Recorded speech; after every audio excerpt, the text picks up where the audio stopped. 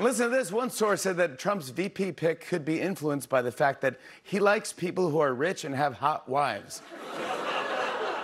Well, at least he's taking this seriously. That's not so. He really means it. Those are the only two questions on the form. Look, are you rich? How hot is your wife? Anyway, don't be surprised when you hear, please welcome my new VP, Jelly Roll. All right, Donald Trump has been narrowing down his list of possible VP candidates. He confirmed in an interview last night, it seems that he will announce his running mate at the GOP convention next month. His campaign's sending vetting materials to several prospective candidates in recent days, among them North Dakota Governor Doug Burgum, also Senator J.D. Vance of Ohio and Marco Rubio of Florida. CNN reports that Vance and Burgum are accompanying Trump on his West Coast swing this week. David Chalian, where are we on the Veep stakes speculation? Who's up? Who's down? What do you think? I mean, we are definitely in a new phase. There's no doubt about that. This request for materials, this is amping up, and we're in the window where that would make sense. I do kind of love if indeed Trump does reveal the pick at the convention, because for decades, it's always been like, are the conventions have any news anyway? They're just messaging vehicles. That would be an actual news event at a Republican National Convention, and that would be kind of great to cover for us. It would be a little Trumpian, right? To go ahead and do that. A real Make dramatic reveal. Yeah. Yes, exactly. But news nonetheless. I mean, it is interesting. Donald Trump has kind of revealed for us in an interview last month where he said that he really thinks people vote for the top of the ticket and that the VP is not really a major factor. I tend to agree with that analysis. I think he's probably right about that. But nonetheless, these are the two oldest men seeking the presidency. And so looking at who their number two is, a heartbeat away from the presidency, is something that I think in this environment, it may not be a thing people vote on, but I do think it's information that voters are going to take in as part of their overall calculus. Yeah.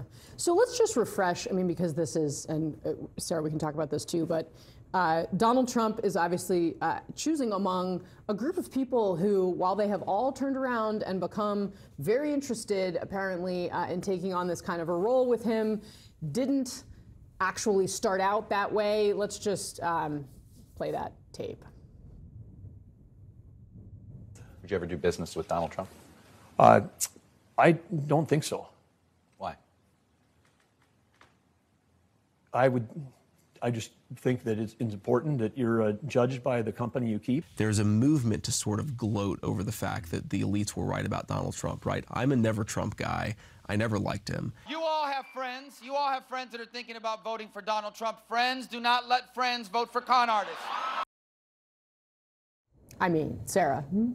Well, yeah. Look, it's brutal, but this is the world I have watched.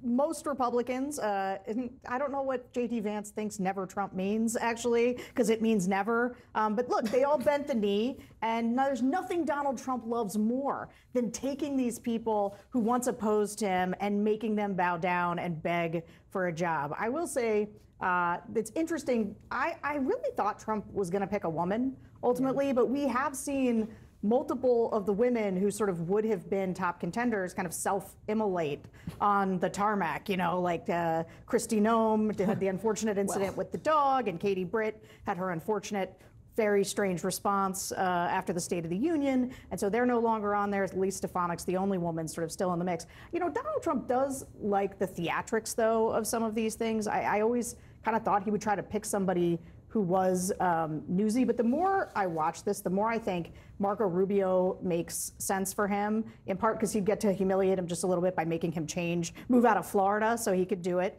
But also, it does bring normie Republicans on side in a way that Donald Trump has mostly done anyway.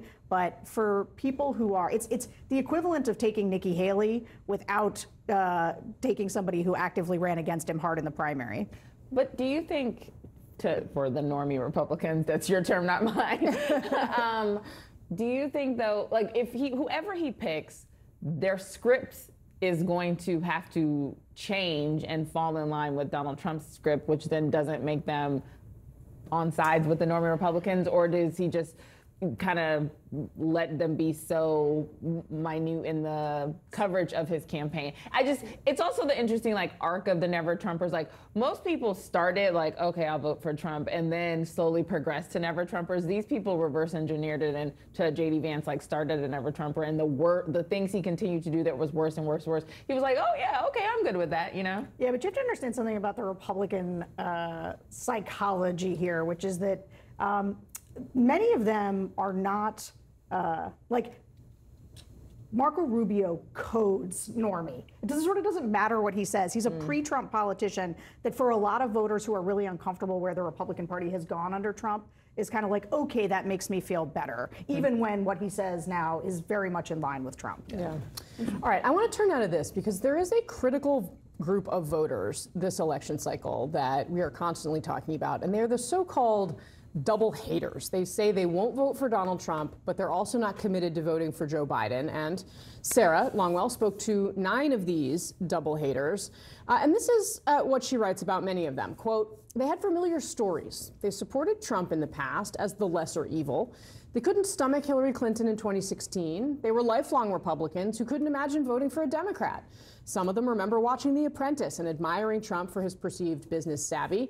But the events of January 6th and general fatigue with Trump's antics have made these voters not very likely or not at all likely to vote for him again in 2024. Sarah, bring us inside the room here. I mean, what did you hear from these people? So we talked to these voters the day after Trump's conviction, and we'd specifically screened for people who had voted for Trump twice, but really didn't want to vote for him again, because I view this as our persuadable group of voters. The problem is that they're out on Trump. They're just like, I can't vote for this guy again. He's too toxic. You know, he's whiny. But then they're like, but also I can't vote for Joe Biden. The reason we talk about the double haters is that these are people who, and it's different, right? Because we have 2 functional incumbents. The persuadable set are people who don't want to vote for either person. And right now, it's tough to actually get a good look at them in the polling, because for a lot of them, they're like, yeah, third party. They're like third party curious. But then if you ask them anything about RFK or tell them something about him, they're like, oh, you know, like maybe I don't like that. And so they're not that tuned in either. They just know that they don't like them. And so they're not paying that much attention because they know both these guys and they're like, ugh. But when push came to shove in that group, 5 of them went for Biden, which was really interesting to me. In the wake of the conviction. In the wake of the conviction. And they did say that the conviction mattered to them, although for a lot of them, they also, like, January 6th was a red line for a certain kind of voter who isn't going back to Trump. And it just is. Yeah. David, I'm as we're kind of having this conversation, I do want to bring in, there's some new swing state polling out from Fox News this morning. And as Sarah is suggesting, there might be a lot of voters out there who, after January 6th, just can't do it. There are some striking numbers in Virginia, which, Biden won, I believe, by 10 points. Yeah. And now it shows it 48-48. Obviously, registered voters, margin of error, 3% there. What is this? Yeah, and it is not the only poll that has showed Virginia within the margin of error, but it is the most recent and reputable one that we have. That's an astonishing number to see, and that is going to send some chills in Wilmington down the spine of the folks working there. Because if you look at where the Biden campaign right now is targeting and advertising, Virginia is not currently on the list.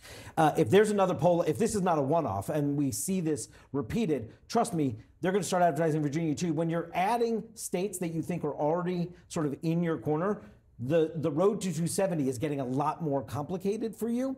Right now, the thinking in the Biden world is that the easiest path to 270 is repeat the blue wall, Pennsylvania, Michigan, Wisconsin. That's hang on to that Omaha area, single electoral vote, Nebraska, and you're there. I mean, that does it. You can lose Nevada, Arizona, Georgia to Donald Trump if you win that. But a state like Virginia, if that gets into the real toss-up category, your math to 270 becomes a lot more complicated. If we're talking about Virginia on election night, I mean, the map has changed. Yeah.